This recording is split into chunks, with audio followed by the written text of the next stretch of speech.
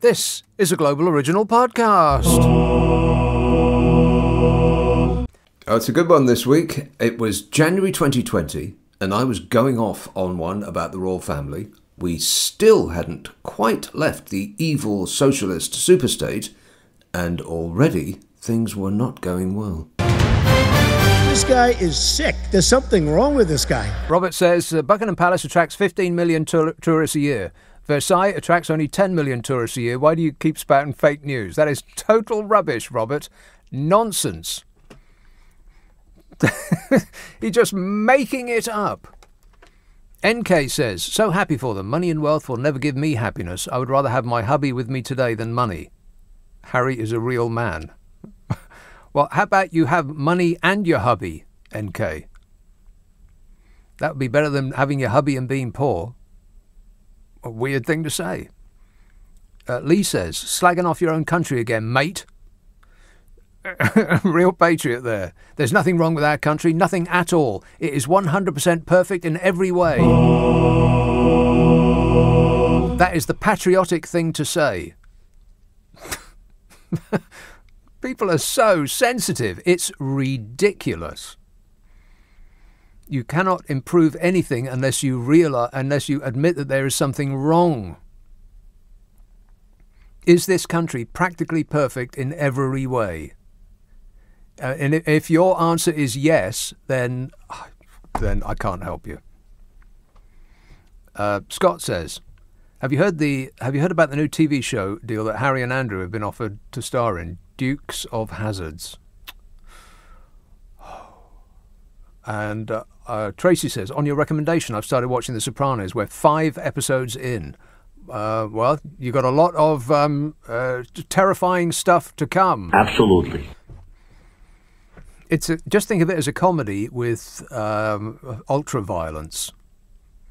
It is the best TV programme that's ever been made. It's about 20 years old now. How come nobody's made anything that is even remotely close to it in the last 20 years? It's extraordinary, really. I'm watching the whole thing again as well. Coming to the end of Series 2. Forget about it. Let's have a call in Northfleet. Tony. Good evening, Mr. Abbott. How are you? Good, thanks. Basically, I want to back you up, because I listen to you every Friday and Saturday night. Your last 2 or 3 callers, they are deluded beyond belief. Because what you say... No, honestly, what I listen to you, people are living too much in the past. And they're living in fairyland. Yeah. And the only thing when you tell them the truth, they come back with anger. Yes. And they don't know what to say. They don't have any facts. They come back with anger and talk a load of rubbish. People are permanently on the edge of being furious in this country, and the most furious, weirdly, are the ones that are saying "you lost, get over it." Those people, the people that think that they've won, appear to be the most angry of all of us. Exactly, because they don't have a platform. They don't know where they're going. They're only following, listening, and believing all the rubbish that they hear. But when you turn and tell them the truth, that's how they come back at you, with anger. Right, okay. All right. Saying you're rude and this, that, the other. Yeah, okay. Thanks for the support. Cheers, mate. 0345 6060 973. If you challenge somebody's long-held beliefs, then often anger is the result. A furious reaction is to be expected. But if those long-held beliefs are ridiculous, as this entire country doffing its cap to, and calling a human being your majesty, I mean, just pause and think about that for a second. How ridiculous is that? Your majesty. What century are we living in? Carl says, I've never listened to your show before. Uh-oh. Here we go. Grip onto something firm. But I am tonight because of Sir Steve Allen talking about you. And I'm loving it. Oh, well, I must be doing something wrong. Thanks a lot, Steve. I'm gonna call him Sir Steve from now on. I mean, if silly titles are being just thrown around to family members and friends and people who keep stum and just do their work for 30, 40 years, If they get a funny title and a badge, then I think we should all give ourselves any kind of title we like. Why not? Let me think about mine. It's going to be a really long one, as befits my my station. Let's have... who's been waiting the longest? I'll be totally fair about this. Birmingham, Danny. Hello, Nick. Danny. Hello. Yes, Danny. Let me just say this. Hello. Birmingham, I've been waiting to talk to you, Nick. Danny. Hello. Yes, Danny. Right, good. You know your manners towards this royal family. The manners? I think your manners towards the royal family. Yeah, my manners. I think it's disgraceful. It's awful. Disgusting. The way you put them down. The way you put them down. Mm-hmm. Manners. It's disgraceful. Yeah, dreadful. You put down our country. Fabulous. Awful. You put down our country. Yeah. Our backbone. The royal family are the backbone of this country. Can you explain, Danny? Can you explain that? The backbone to this country. What do you mean? You've always going to have a boss, darling. Whatever you think in life. What? You've got a boss. I've got a boss. They're top dogs. Accept it. I've got a bus. Are It. you saying I've got a bus? Boss. B-O-S-S. Boss. Oh, boss. They're our boss. They're top dog. They're top dog. Accept it. Top dog. Accept it. Right. Well, what do you mean by backbone? I mean, I'm just asking. They hold up the country. Playing with you now. Go on. They keep. I know you're They're playing with them. holding up the country. How are they doing that? They hold up the country. How are they doing? By what method are they holding up the country, Danny? They keep it working. The what? They keep the ball rolling. They keep the ball rolling. Right. Well, you're making a lot of sense, Danny, if that's any help.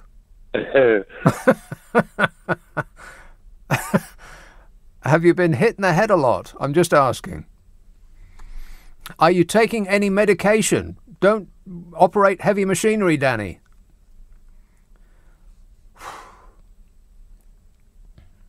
Peter says, I agree with you that this country wallows in the past too much and hangs on to an outdated monarchy in pretense. In pretense, we are still a great country when we can't get the here and now right, what with rough sleepers, food banks, etc. We need to realise this and actually come into the 21st century. Well, yeah, it would be a good idea, but we're still desperately clinging to the past.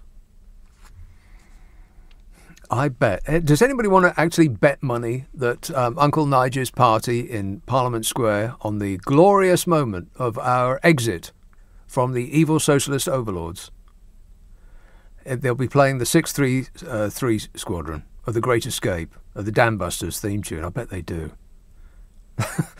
They'll all have a little plastic Union Jack each. They'll be waving it in the air. I wonder if Anne Widdecombe's going to be there. 0345 60... I'm sorry, that was disrespectful. I do apologise. I am very sorry that I screwed up. I mean, I am so sorry. You just don't know how sorry I am. I'm sorry. It'll be beautiful. Are you trying to be funny? Because I'm all out of laughs. Alex says, Breaking Bad and Better Call Saul are two of the best shows ever made. Better Call Saul was a really weird one. I was surprised that they did it that way. No spoiler alerts, but the character Saul was in Breaking Bad as a sort of a sleazy lawyer, and they did the break-off, the spin-off series Better Call Saul after Breaking Bad finished. I can't think of another spin-off series where the character that they span off was different than in the original show that they spun it off from. I mean, Frasier was the same character as he played in Cheers. I've just run out. But there are other spin-offs, and they were all kept the character because that's what people like, right? But Better Call Saul, we didn't see the character that we liked in Breaking Bad for quite a few series. I think it was like 4 series in before he became that sleazy lawyer. It was very unusual. I mean, it was good, but it wasn't as I would have expected. I'm surprised they allowed them to make it that way. Roger says, you seem to have a very negative attitude. Only to things that are negative, Roger. Unless we have to be positive about everything all the time. Everything's wonderful, Roger. Nothing need change. The world is perfect just the way it is. And on that subject, Andy says, I'm surprised the country isn't under 6 foot of snow with the amount of snowflakes around this evening. Now, because it's impossible to tell tone, I don't know which type of snowflakes he's talking about.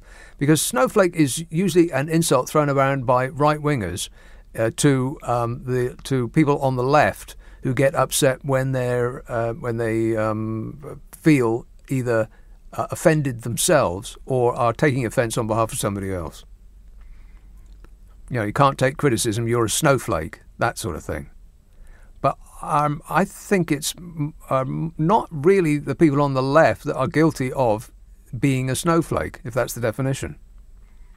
Because the furious, unhinged reaction is usually from right-wingers, in my experience. Those are the ones that are on the edge of permanent anger all the time, which, like I said, is odd. You know, if I talk about Brexit and the European Union and so on, the most furiously angry people are the ones that have, in inverted commas, won. They go berserk.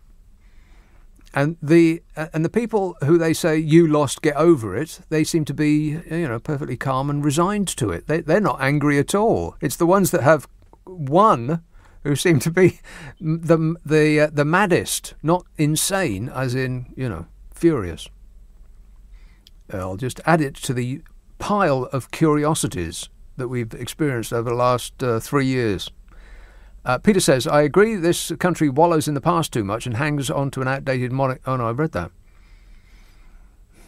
It's not going to get better if I read it again. Adam says, the UK is a mean-spirited country full of thugs who are pillars of the community, sycophants and kangaroo courts. OK. Well, there are plenty of thugs, yeah.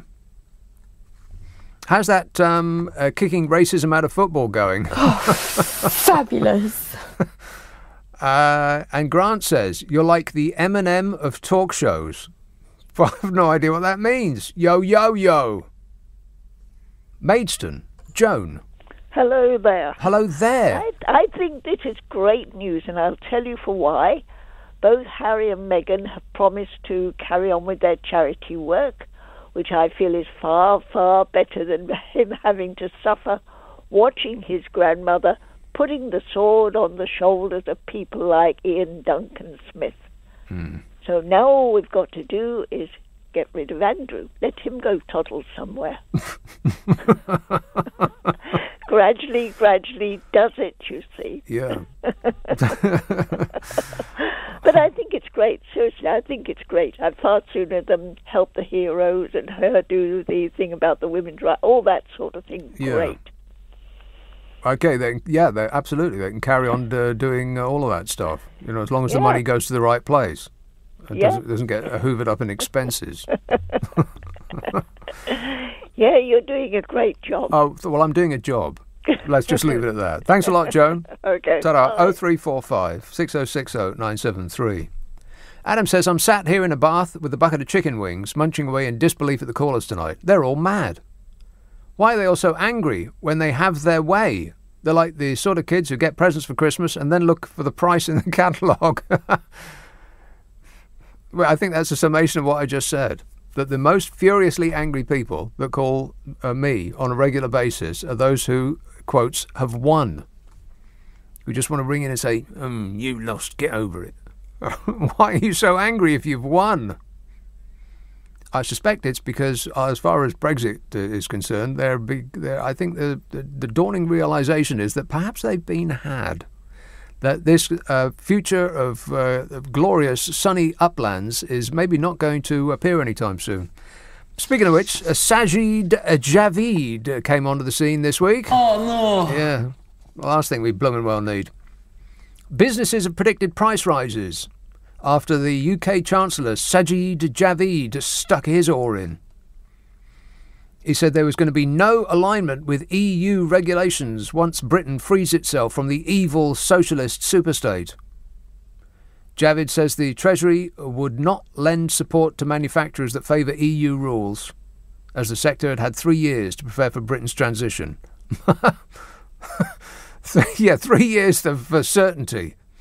What are you talking about? Nobody had any idea what was going to happen in the next 5 minutes for 3 years in a row. 3 years to prepare for Britain's transition.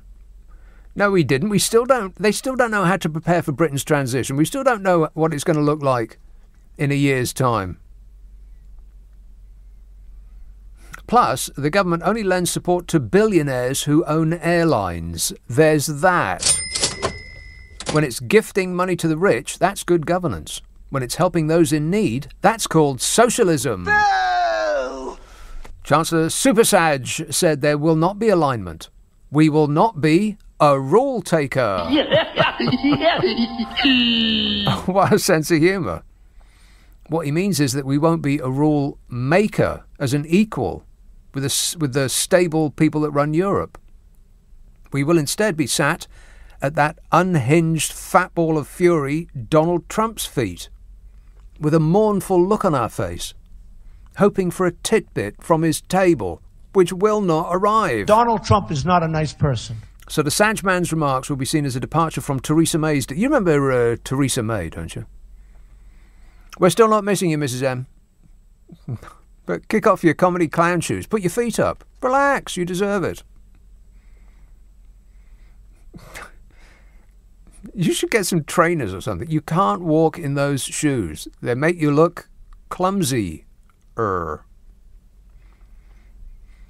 Anyway, Mrs M's deal is out the window, and the Sag man's remarks will be seen as a departure from her deal, in which she envisaged close alignment with the EU in an effort to reduce friction at borders for traders, which was what they call sensible. Sensible. But Donny doesn't do sensible, and we're living in his world now. And of course, placating Donny means that our own businesses are going to freak out, but that's the price we pay to be the offshore wing of the Trump party. We're not even the 51st state of America, because that comes with a certain degree of power. We just will be blown around in the wind by the strength of his fury and do whatever he tells us. It's happened already. It's already happened. We're falling in line behind him on Iran. A country that we said over and over again, they're sticking to the deal. They're sticking to the deal.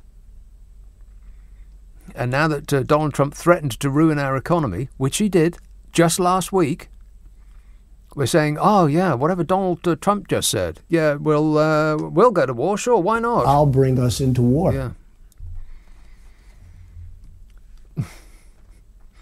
But at least we'll be in control.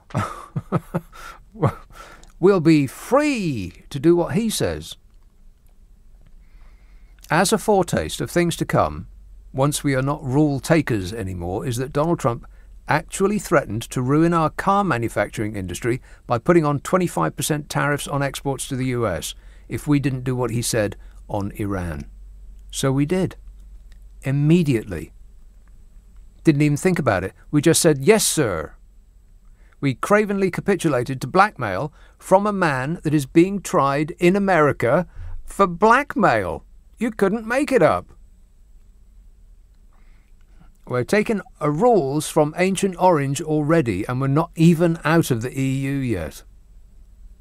But at least he's a man with a good temperament. But I have a strong temperament, and it's a very good temperament, and it's a very in-control temperament. I have a very strong temperament, but I have a temperament that's totally under control. We're doomed. Yeah! Dude! Tamily tweets, I'd rather pay the amount I do in taxes to the royal family every year than I do in TV licensing. For the 98% of utter tripe that's on the BBC. I'd also prefer to see the royals than the Towie, Gemma Collins and Love Island types that we are forced down our throats. Okay. All right. Duly noted, Tamily. Lucas says, I think you are overestimating how Henry and Meghan will perform in America.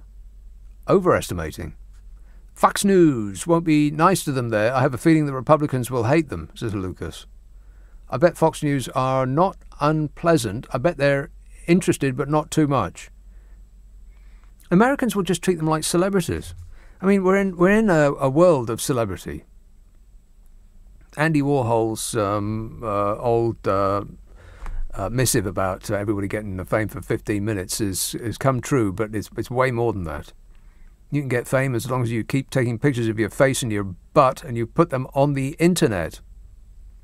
I was reading about some, they call them influencers. All you got to do is get 5,000 people on the internet to follow your, to like pictures of your face, and you can go and order free food in a restaurant, or go and stay in a hotel for free, or get free flights and all of that other nonsense. For why? There was some guy who's racked up billions of views of his videos, and they're just about him playing games. I'm very disappointed with the kids today. I mean, it used to be that they went outside and played football, and then they stayed inside and played football on TV. But that was too exhausting, so now they just watch other people play video games on TV in their houses. And that's a thing, apparently. So Hazard and Sparkles will be just fine because they'll be celebrities wherever they go. They'll just be, like the Kardashians, but with a bit more class. A bit more. Not a lot, but a bit more. Let's have Emma Lempstead. Steve. Hey, Nick. Wow. Can you back off the phone a couple of feet? Yeah. What about sales of the unelected? Is that a no then? Hello? Yes. Can you hold the phone a little further away from your mouth, Steve? Okay. What about the tolls of the unelected? Is that a no? They're cut mean dash, don't they, Steve? Nick, they cut mean dash in them brown overcoats they got, don't they? I have no idea what you just said. What did you just say? I said they cut mean dash in them brown overcoats. Do you wish you had one like it with a baldy head? Right, I've still got no idea what you're saying. What are you saying? I said they cut a mean dash with them big brown overcoats on with a baldy head, yeah? Right. Can you hold on one there? Just 1 second, Steve. Do you have any idea what's he saying? What's he saying? I've tried like 3 times. I've got no idea what he's saying. It's something about an overcoat. No. Have you lost your overcoat, Steve? Steve? You got that bit in. Steve, did you leave your overcoat in a bus, maybe? No. I don't have an overcoat. They've spent all the money on overcoats. People like me don't get one. Especially a big brown one that I have with a baldy head sticking through the top here. They're princes. Yeah, okay. There's tales of the unelected. Right. Well... what do they do? Leave that with me. And I'll have a full report on your desk first thing in the morning. How does that sound? I have no idea. But it fits right in.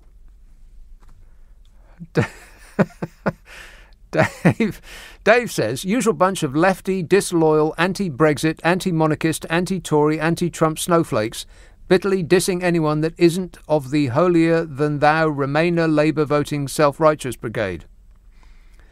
Yeah, everything I just said about the furious right has just been proven. Thanks, Dave. Thanks for underlining my point for me.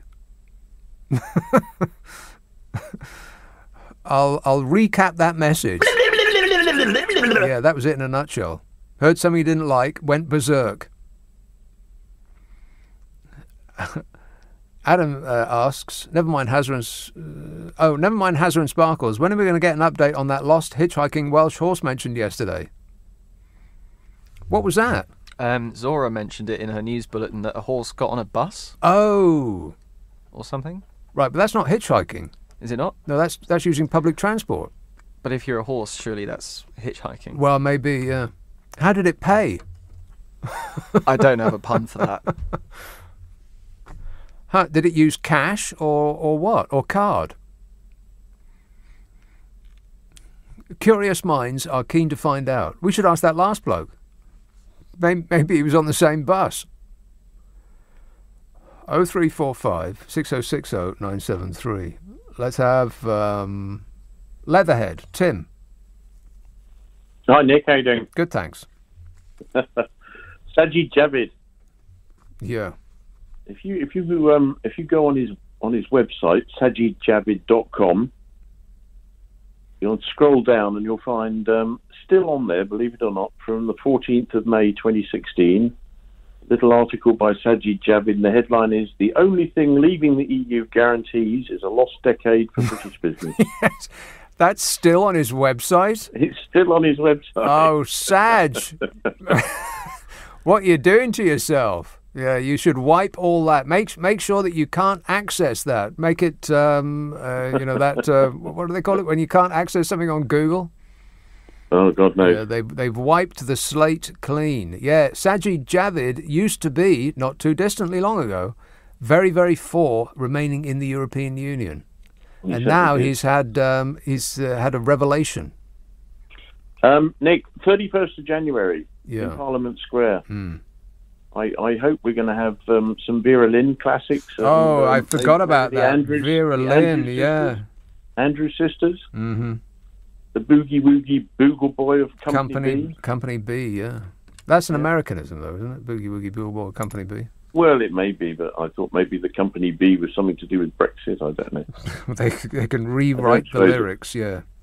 Well, the list I've got so far, because Nigel Farage is having a party in Parliament Square to celebrate our glorious exit from their evil European overlords. And there's going to be music. Not that kind of music. It'll be The Great Escape. It'll be the Dam Busters theme. It'll be 633 Squadron, Land of Hope and Glory, and of course, God Save the Queen. Don't forget about that. And a bit of there'll be bluebirds over the White Cliffs of Dover, whatever colour they were, to celebrate our glorious freedom. Yeah, I can't wait. Won't that be marvellous? I want to send Nigel a mixtape. All right, thanks a lot, Tim. 0345 6060 973. Yeah, so Sajid Javid is saying that there will be no alignment with EU regulations once Britain leaves our neighbours. And he said that with his feet planted so far apart he looked like he was straddling a railway line. Zora Sullivan says, our newsreader says, that horse on the bus paid with his stable income. Oh, no, a newsreader with material. Oh, no. And that's it. If you subscribe to this podcast, the next episode will get squirted up your life, mostly on Mondays. Mostly. There's also the other podcast that I do. There's the one with Carol McGiffin, which is called What's Your Problem with Nick and Carol, in which Carol McGiffin and I try to solve people's problems while maintaining a straight face and having mild success on both counts.